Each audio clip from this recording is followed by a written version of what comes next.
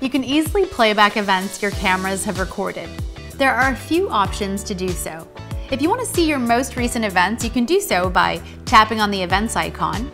You can scroll through a list of notifications and even see the type of motion that was detected. Tap on any one of them to play the clip. A red circle means this hasn't been viewed. If you click on the filter icon, you can select only the specific type of event, a specific device and day and time to view. You can also see the entire playback up to 4 cameras at once. Return to the home page. Tap on the playback button at the top left, select up to 4 cameras and choose the day. After that, tap Playback. You can scroll the timeline to view an event across multiple cameras. And that's it. Hope you enjoyed this quick tutorial. Check out our YouTube page for other helpful videos.